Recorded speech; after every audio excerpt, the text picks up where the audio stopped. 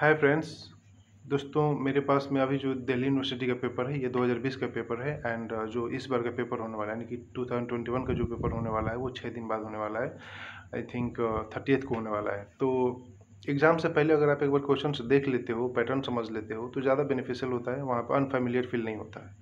तो time waste नहीं करते हैं, डायरेक्ट क्वेश्चंस पे आते हैं और देखते हैं कहाँ कहाँ से क्वेश्चन पूछा गया है और क्या क्या उसका पूछने का पैटर्न क्या है और उसका रीच कहाँ तक, उसका एसेस कहाँ तक है, किस लेवल तक क्वेश्चन पूछ सकता है। तो फर्स्ट क्वेश्चन में यहाँ पर दिया हुआ है कि इसमें से कौन जो है फ्रेंच जोग्राफर हैं, उसके बारे में यहाँ पे दिया हुआ है। तो इसका आंसर नीचे दिया हुआ है अल्बर्ट डिवेंजियन।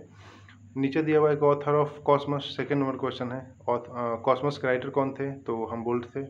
फिर यहाँ पे एक स्टेटमेंट दिया हुआ है, geography is concern to provide accurate, orderly and rational description and interpretation of the variable character of the earth surface. इसका जो आंसर होगा दोस्तों रिचर्ड हडसन होगा। फोर्थ नंबर क्वेश्चन दिया हुआ है क्वांटिटेटिव रेवोल्यूशन के बारे में पूछा हुआ है, कब से कब हुआ था, तो इसका आंसर ऑफ कोर्स 1953 से 1963 के बीच में हुआ था, ये होगा आंसर। फिफ्थ नंबर पर दिया हुआ है जियो पॉलिटिक्स से रिलेटेड कि जियो पॉलिटिक्स का जो टर्म था किसने दिया था, तो नीचे आप आंसर देख सकते हो किसने दिया था, जेलिन ने दिया था। रिमलैंड थ्योरी के बारे में इसमें क्वेश्चन पूछा है कि रिमलैंड थ्योरी किसने दिया था, तो स्पाइकमैन ने दिया था। और एक हार्टलैंड थ्योरी था जिसको कि मैकेंडर ने दिया था। तो ये बहुत इंपॉर्टेंट हमेशा क्वेश्चन पूछता है, दिल्ली यूनिवर्सिटी हो चाहे जेएनयू हो। इस बार नहीं पूछा था जेएनयू में, लेकिन हाँ। नेक्स्ट क्वेश्चन पे आते हैं दोस्तों। यहाँ पर दिया हुआ है एक स्टेटमेंट दिया हुआ है कि who declare that human geography as the human ecology, किसने डिक्लेयर किया था, ऑफकोर्स बोरोज ने डिक्लेयर किया था ये। 8 नंबर क्वेश्चन पे आते हैं, ओजोन लेयर के बारे में इसमें से दिया हुआ है कि first global conference on depletion of ozone layer कहाँ हुआ था और कब हुआ था, वियना में हुआ था ऑफकोर्स। 9th नंबर क्वेश्चन पे आते हैं यहाँ पे दोस्तों, नॉट ट्रॉपिकल ग्रासलैंड, इसमें से कौन ट्रॉपिकल ग्रासलैंड नहीं है, डाउन्स जो वो ट्रॉपिकल ग्रासलैंड नहीं है, वो टेम्परेट ग्रासलैंड में आता है दोस्तों। नेक्स्ट क्वेश्चन पे आते हैं, who coined the term biodiversity hotspot, biodiversity hotspot किसने दिया था टर्म ये, तो नॉर्मल मायर्स ने दिया था ये क्वेश्चन हमेशा पूछे जाते हैं, जेएनयू में भी पूछा हुआ था पिछले बार। Which of the following is an ecosystem, ecosystem कौन है, तो इसमें से जितने भी ऑप्शन दिया हुआ Tyga, croplands and urban ecosystem, all of the above correct है ये। नेक्स्ट पे आते हैं, not suitable for controlling soil erosion, soil erosion को कंट्रोल करने के लिए कौन मेथड सही नहीं है, तो ग्रेजिंग ऑफ कोर्स, कोई भी कर सकते हैं इसको सही। अब यहाँ पे SDG यानी कि सस्टेनेबल डेवलपमेंट गोल के बारे में दिया हुआ है कि कौन कौन से गोल किस किस से अटैच्ड है, तो ये तो पता होना चाहिए, तुक्का नहीं इस पर लगा सकते हो आप। SD यानी कि सस्टेनेबल डेवलपमेंट गोल 7 जो है वो क्लीन वाटर सैनिटेशन से रिलेटेड नहीं है, तो ये इनएक्यूरेटली मैच्ड है, तो इनएक्यूरेटली इसमें देखना था कि कौन गलत मैच है, उसी को इसमें टिक करना था। 14th पे आते हैं यहाँ पे। अब यहाँ पे एक स्टेटमेंट दिया हुआ है कि not correct about world air quality report 2019 का जो वर्ल्ड एयर क्वालिटी रिपोर्ट आई थी उसके बारे में कौन सही नहीं है, तो ये तो करंट का क्वेश्चन है, आपको अपडेट होना पड़ेगा। तो इसमें आंसर होगा गाजियाबाद इन Uttar Pradesh the third most populated city, ये गलत है इसका आंसर, बाकी सब सही है। 15th नंबर पर आते हैं। 15th नंबर पर दिया हुआ है कि how much time of average weather condition usually considered for the declining the climate of a reason, तो 30 साल में नॉर्मली हो जाता है, यानी कि 30 साल इसका आंसर होगा। एवरेज कंडीशन लिया जाता है किसी भी रीजन को वेदर को डिसाइड करने के लिए 30 साल का एवरेज लिया जाता है। क्वेश्चन नंबर 16 पे आते हैं, the term sustainable development was coined in United Nations conference on human environment held at Stockholm from 5th to 16th जून 1922। अब वैसे नीचे स्टेटमेंट दिया हुआ है कि sustainable development is that meets the needs of present without compromising the ability of future generation to meet their own needs।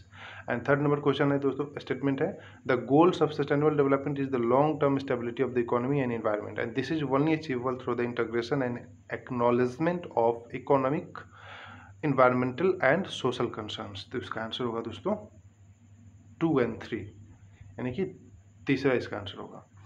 अब यहाँ पे वैसे ही स्टेटमेंट दिया हुआ है कि शॉर्ट वेव रेडिएशन के बारे में दिया हुआ है, फिर सरफेस एनर्जी बजट के बारे में दिया हुआ है, तो ये एनर्जी हीट बजट के बारे में क्वेश्चन दिया हुआ है, तो आप इसको पढ़ोगे तो हीट बजट से रिलेटेड ये क्वेश्चन है, तो इसका आंसर जो होगा वो A and B होगा आंसर, यानी कि A भी सही है और B भी सही है। Ultra violet visible light rays, ये क्वेश्चन NCERT से डायरेक्टली पूछा हुआ है, ये कि कौन कौन से वेवलेंथ में क्या क्या है, और हीट बजट से ये क्वेश्चन नॉर्मली कवर किया जा सकता है। नेक्स्ट पे आते हैं, हम्बोल्ट करंट के बारे में पूछा हुआ है इसमें, तो पैसिफिक ओशन की करंट है ऑफकोर्स।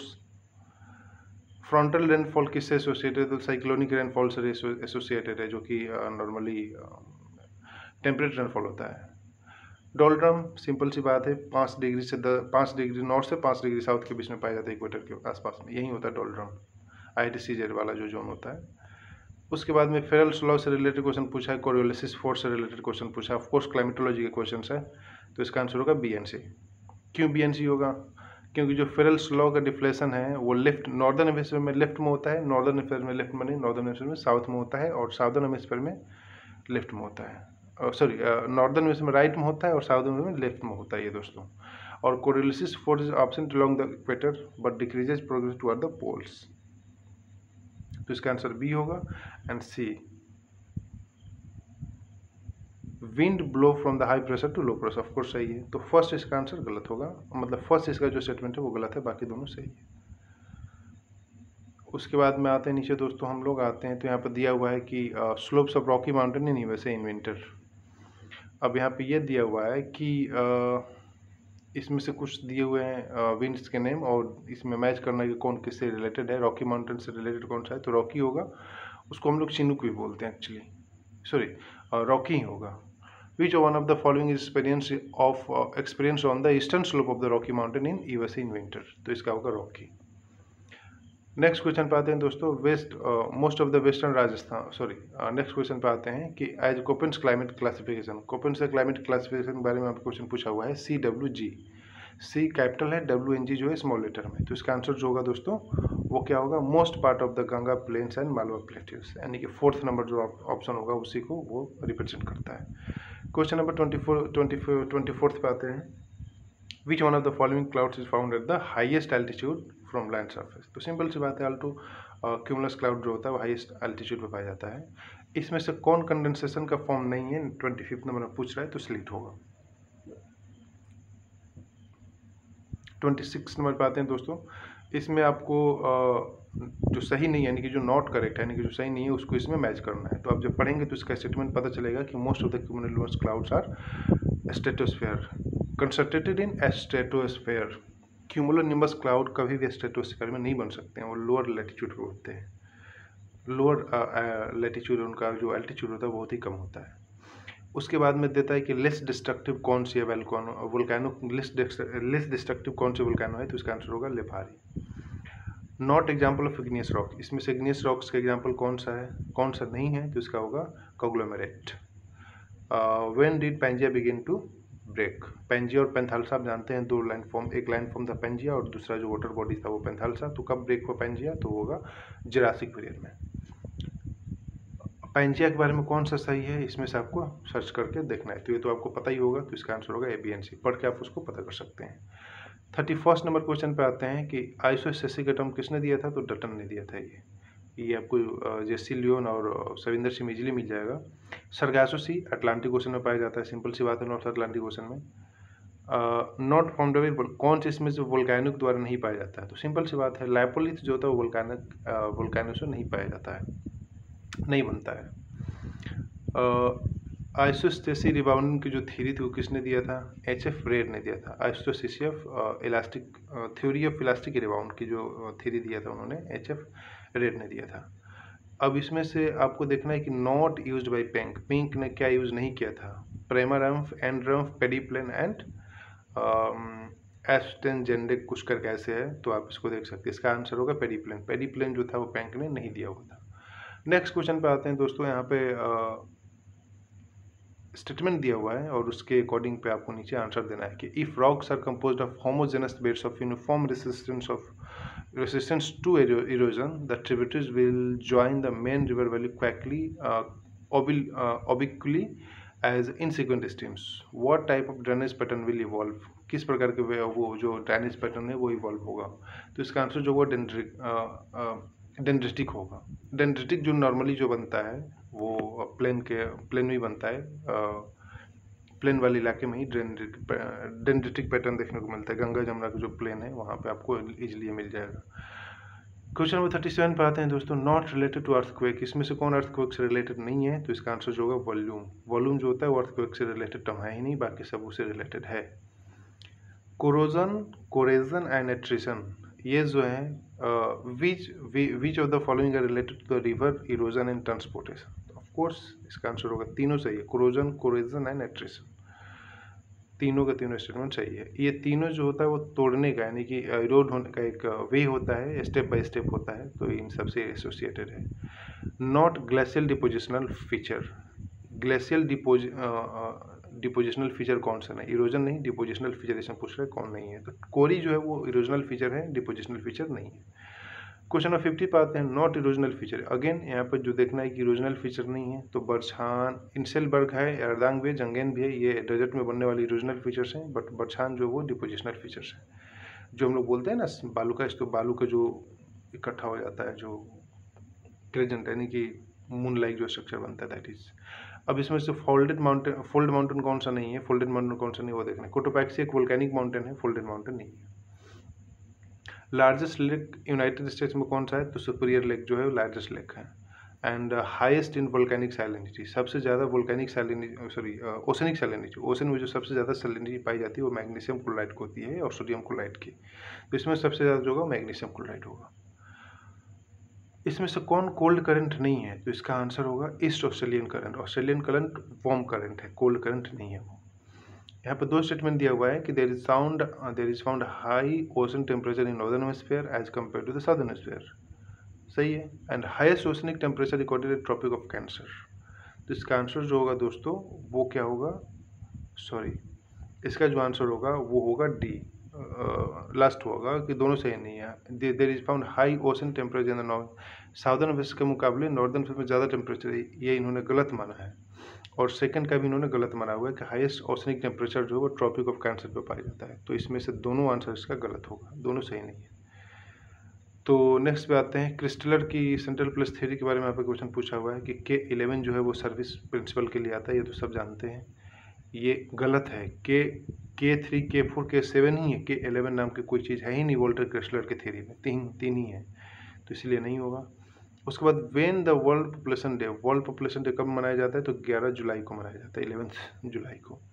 अब इसमें आपको करेक्ट सीक्वेंस में वो करना है, अरेंज करना है डिसेंडिंग ऑर्डर में। डिसेंडिंग मतलब सबसे बड़ा, फिर छोटा, फिर छोटा, फिर छोटा।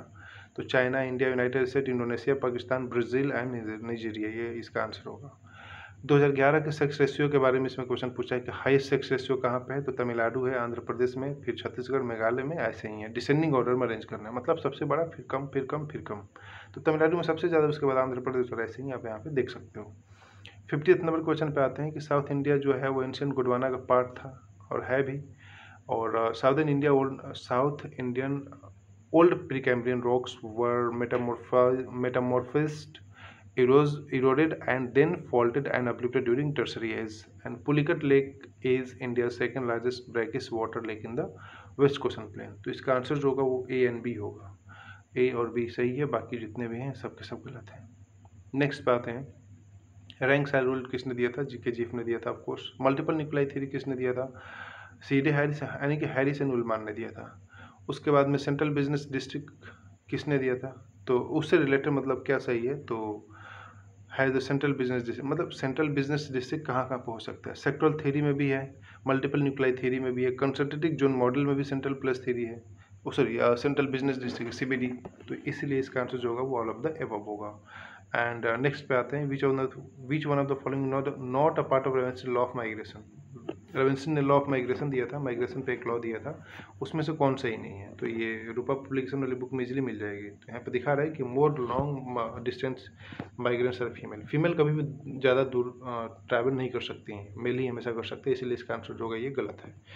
55 पे देखते हैं कि स्लम्स के बारे में इसमें इन्होंने क्वेश्चन पूछा हुआ है, तो स्लम्स के बारे में आप पढ़ेंगे तो इसका आंसर होगा कि मेन रीजन जो है स्लम पॉपुलेशन का वो है migration from rural to urban area, गांव से निकाल के जो शहर में लोग जाते हैं काम करने के लिए, लेबर लोग, उन्हीं से ज़्यादा ये स्लम होता है। 56 पे आते हैं दोस्तों, यहाँ पर दिख रहा है कि लिखा हुआ है कि which following not a type of world population, world के पॉपुलेशन का कौन सा टाइप नहीं है, तो इसका होगा अंटार्कटिकन टाइप। ये कोई वर्ल्ड पॉपुलेशन का कोई टाइप नहीं है, जो कि अर्कमैन ने दिया था। अर्कमैन के अकॉर्डिंग अर्कमैन के according Brazilian, Egyptian and United states वाला ही होता है, अंटार्कटिकन कुछ नहीं होता है ऐसा।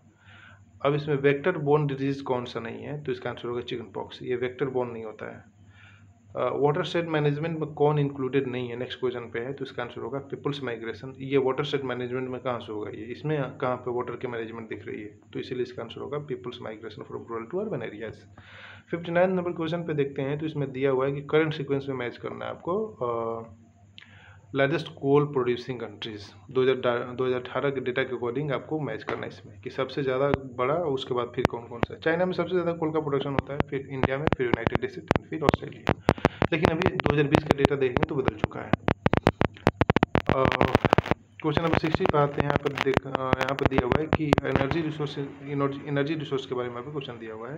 तो यहाँ पर आप नीचे पढ़ोगे तो पढ़ने के बाद स्टेटमेंट दिया हुआ है तीन स्टेटमेंट्स में आपको क्या करना है, करेक्ट ऑप्शन चुनना है। तो इसका आंसर होगा एवियन से, तीनों सही है।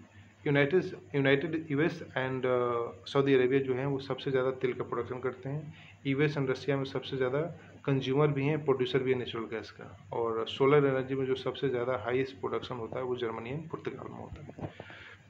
टीलेबल सॉइल का एग्जांपल कौन सा है, तो कम्युनिटीज जो है वह टीलेबल सॉइल का एग्जांपल होता है। टीलेबल सॉइल का मतलब जिसको टिल कर सकते हैं, जिसको जुताई करके उलट पलट सकते हैं।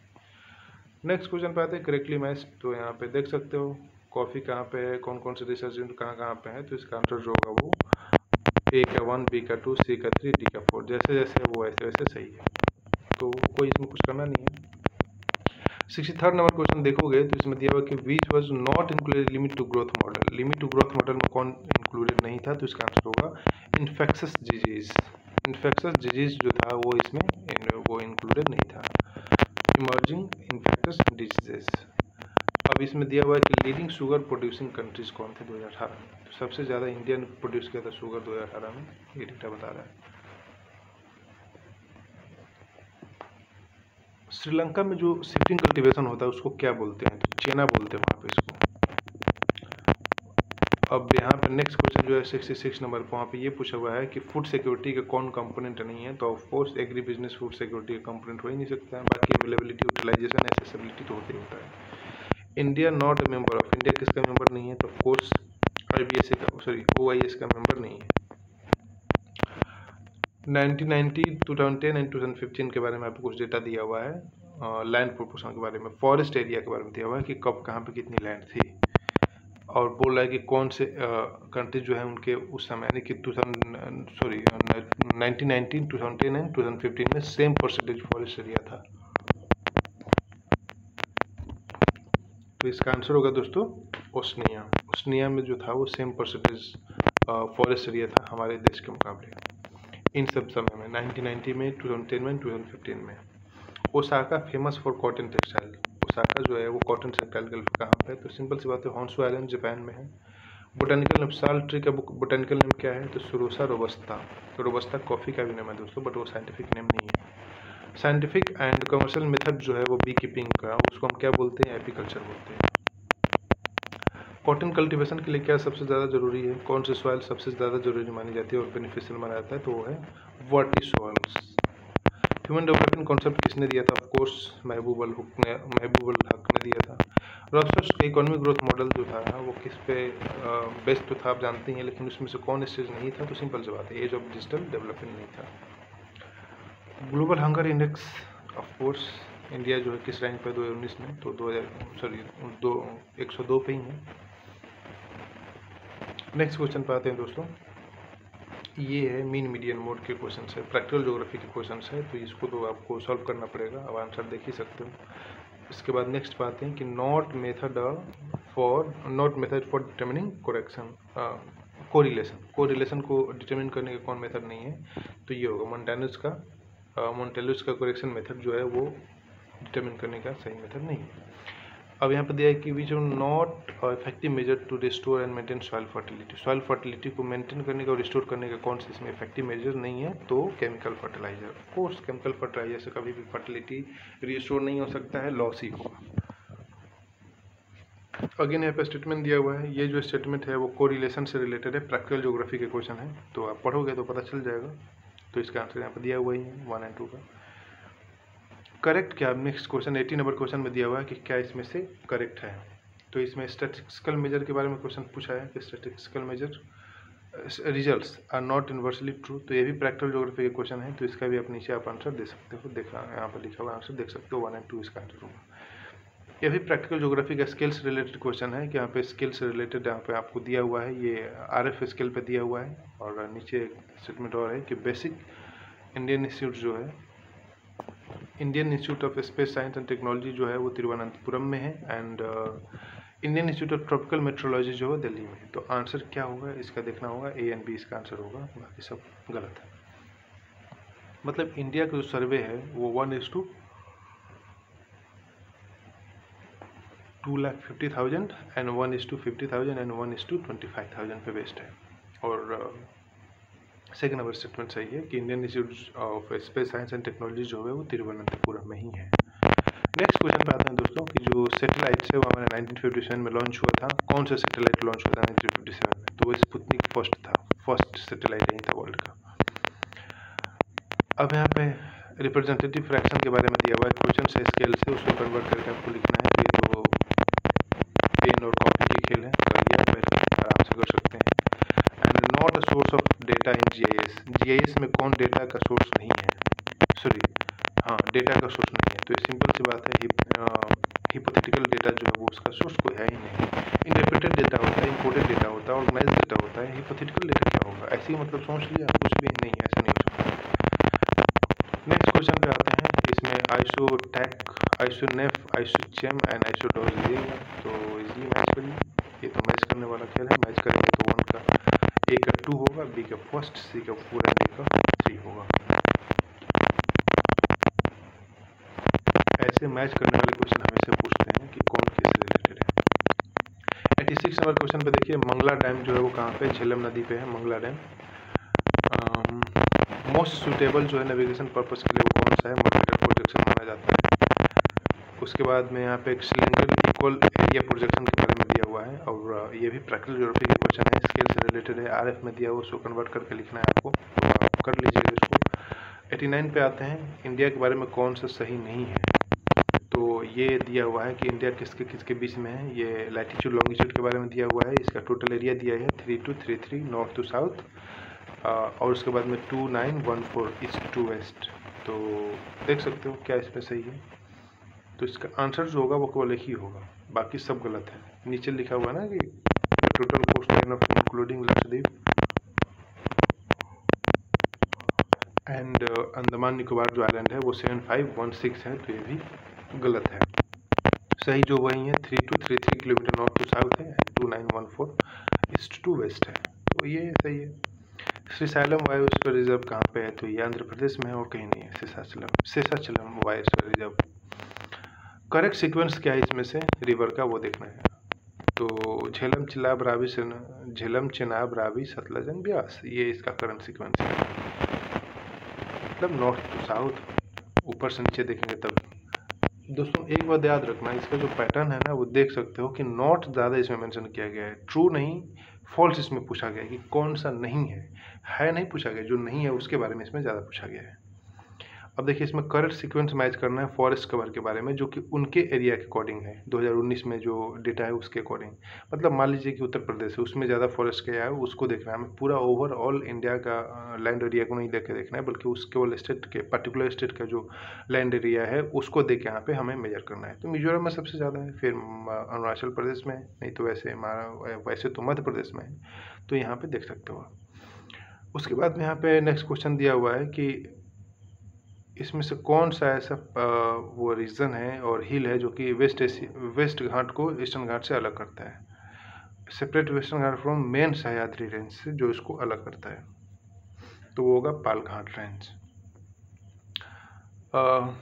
Which of the following satellite launch जनवरी 2020, जनवरी में जो 2020 के जनवरी में कुछ सैटेलाइट लॉन्च हुए थे, वो कौन से सैटेलाइट थे? तो GSAT सीरीज के थे, 30 वो था। Which one of the following is not, which one is not the mission under National Action Plan of Climate Change? Climate Change के जो नेशनल एक्शन प्लान था उसमें से कौन सही नहीं है? तो इसका आंसर होगा national mission for sustainable urban ecosystem. Next question पे आते हैं दोस्तों, इंडिया शेयर 3 इंटरनेशनल बाउंड्रीज। अब इसमें देखना है कि how many state of India share 3 international boundary, मतलब इंडिया में कितने ऐसे स्टेट्स हैं जो कि 3 इंटरनेशनल बाउंड्री को शेयर करते हैं? तो वो 4 ही हैं। ये तो आपको पता ही होगा कौन कौन से स्टेट है, तो पता कर सकते हो उसको। Which one of the following is not correct about disaster in India. India के डिजास्टर के बारे में कौन सा सही नहीं है, तो इसका आंसर होगा कि 22% जो इंडिया का लैंड है वो फ्लड एंड रिवर इरोजन से रिलेटेड है, तो ये गलत है, बाकी सब सही है। क्वेश्चन नंबर 98 पे आते हैं कि which of the following not composite river basin. Composite river basin कौन सा नहीं है, ये अगेन नहीं है पूछा गया, तो इसका आंसर होगा ऑल ऑफ द अबव। पेना, माही एंड साबरमती, कोई भी रिवर के जो है वो कंपोजिट रिवर बेसिन नहीं है। क्वेश्चन नंबर 99 पे देखेंगे तो life line of Goa, Goa की जो लाइफ लाइन है वो कौन सी रिवर है, तो सिंपल सी बात है मांडोवी जो रिवर है वो गोवा की लाइफ लाइन है। एंड 100 क्वेश्चन पे आते हैं, लास्ट क्वेश्चन जो यहाँ पे दोस्तों कि मोस्ट स्पोकन लैंग्वेज हिंदी के बाद में कौन सा, तो है बंगाली। ये भी एक सरप्राइज फैक्ट ही है, लोग बोलेंगे इंग्लिश, लेकिन ऐसा नहीं है, सबसे ज़्यादा जो हिंदी के बाद बोली जाती है वो है बंगाली। तो ये टोटल 100 क्वेश्चंस जो थे वो देख सकते हो कहाँ कहाँ से पूछा गया है। मेनली ह्यूमन ज्योग्राफी में थेरी से क्वेश्चन पूछा है कुछ, उसके बाद में प्रैक्टिकल ज्योग्राफी से क्वेश्चन पूछा है बहुत सारे नहीं, कुछ, और उसके बाद में जो है वो जियोमॉर्फोलॉजी से लैंडफॉर्म से क्वेश्चन पूछा है। ओवरऑल बैलेंस्ड क्वेश्चन है, कोई टफ नहीं है, इजीली आप कर लोगे। दिल्ली यूनिवर्सिटी का पेपर ऐसे ही होता है, और अगर लग रहा है कि कैसे और क्या होगा आगे, तो फिर मेरे से आप क्वेश्चन करके पूछ सकते हो जो भी क्वेरीज है। तो ये था 2020 का क्वेश्चन पेपर। अब नेक्स्ट वीडियो में मैं हो सकता है कि कोई दूसरे वीडियोज बनाने की कोशिश करूँगा। Thank you so much.